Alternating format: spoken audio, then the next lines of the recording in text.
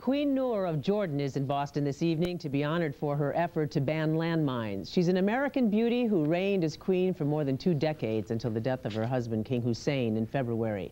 I met with the Queen this afternoon at the Ritz-Carlton. Her husband may have lost his valiant fight against cancer, but she says he remains with her every day, spiritually. And I still feel that we're working. That's that nice. He's with me, and that we are continuing on together. Queen Noor of Jordan has been a widow only 4 months. She continues to live in her palace and carries forward with most of the public responsibilities as before. But she and her 4 children miss the king very much. It has been a challenging year. They've been very, very brave. We have tried to get on with assuming our responsibilities, fulfilling them, and now I hope we'll have some time together. Because she spent most of her life with her husband in Jordan, she welcomes the opportunities to be with her children, who are being educated here in the United States for a special reason. The awareness and understanding of learning disabilities, which run in our family, and our children have benefited from schools here that have remedial support that has enabled them to continue on their education without any interruption or any real obstacles in their way. The American-born queen was educated at Concord Academy and Princeton University before she married the king 21 years ago. She was 26, he 42. She takes issue with the American stereotyping of Arabic women as being submissive. It's so hard because of the stereotyping, because of the fact that our region and culture is not well understood in the West. It's so hard for people in the West to imagine that my life, that leaving here and moving there would not have been an enormous compromise. It's a transitional time for you. You were the Queen of Jordan for the last 20-some years. You're no longer the Queen of Jordan. What is your official role there now? Well, I am Queen Noor of Jordan, and that is unchanged. And my work is pretty much the same. It's not changed substantially because it's not the role is not an official role. It's really an individual role, and I developed it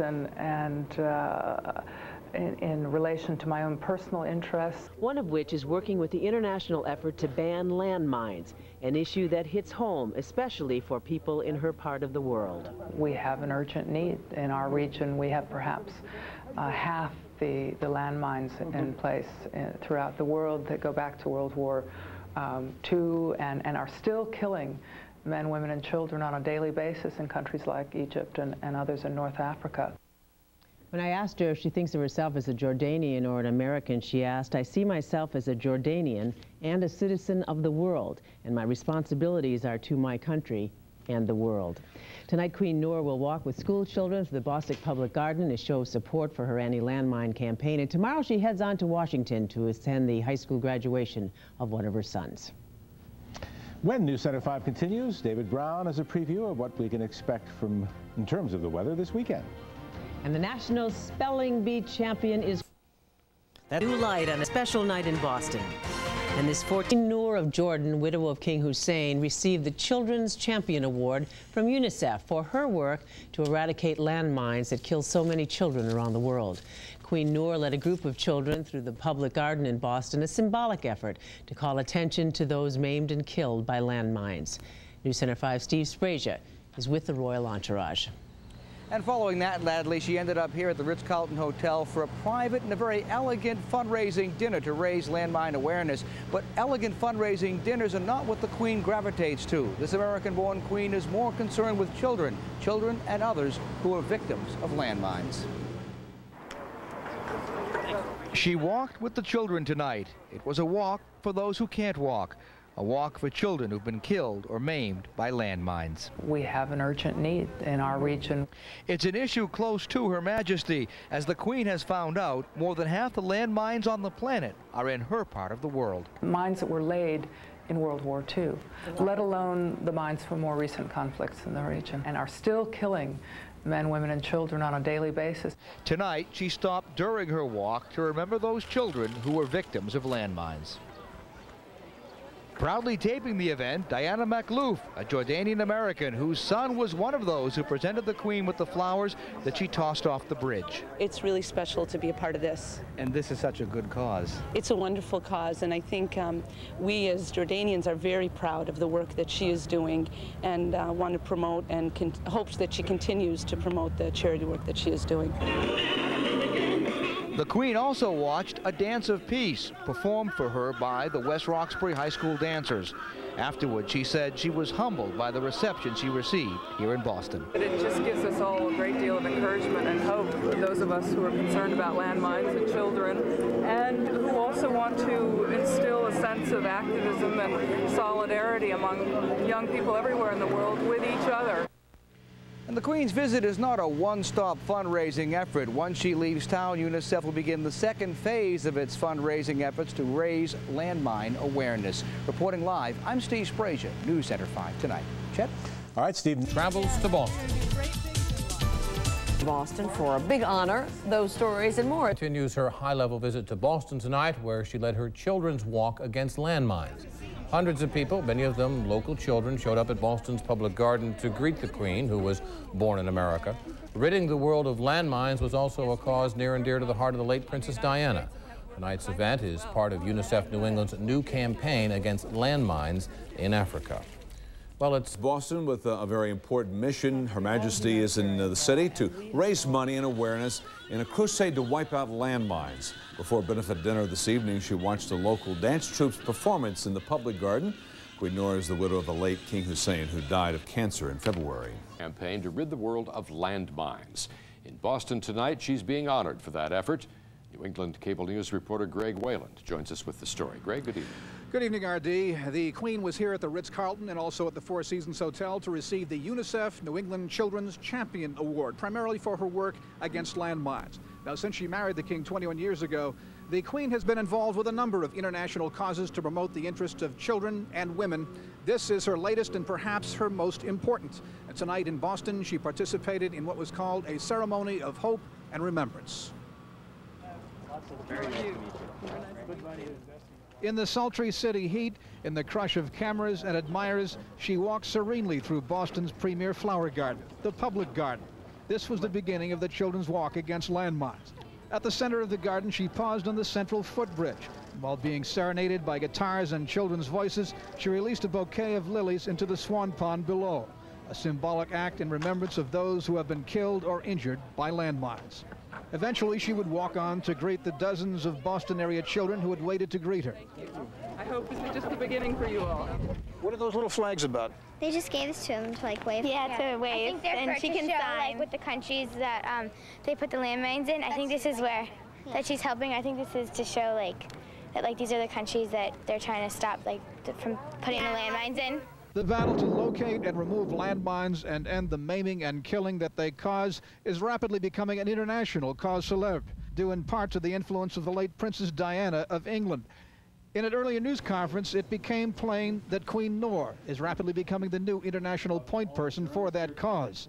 And it was obvious that she was concerned about the failure of the United States to fully endorse that cause. Today, the United States is one of the 16 remaining countries that actually produce mines. 38 countries that were key producers have banned it now, have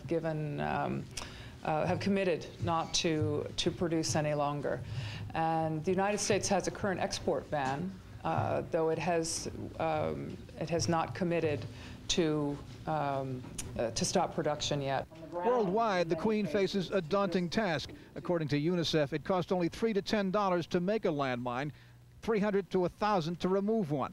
The agency says that since 1975, there have been 1 million non-combatant casualties due to landmines, 800 per month, 30% of the victims under 15. The Queen acknowledges that the U.S. is funding victim assistance and mine removal expertise. There are also a number of companies in the United States that have committed to stop producing, that used to be producers of landmines. Motorola is one that I mention often because it's well known.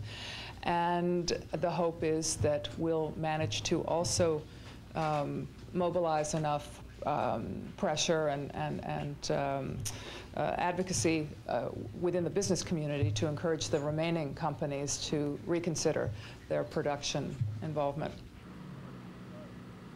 The continent of Africa is one special focus of this campaign, especially the country of Mozambique, where 3 decades of civil war have left an estimated 1 million anti-personnel landmines. They have especially been diabolical and damaging to children. In fact, some of them, in an insidious way, have been designed to look like toys. In Boston, Greg Wayland, New England Cable News.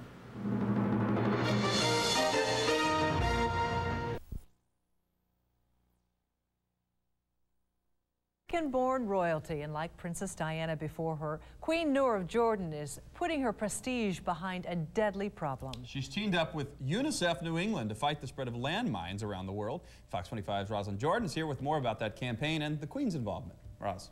David and Tori, the Queen says she took on the landmines issue after Diana's death, not because she could bring any celebrity luster to the cause, but because the Queen says that it just isn't right that children literally must watch where they step.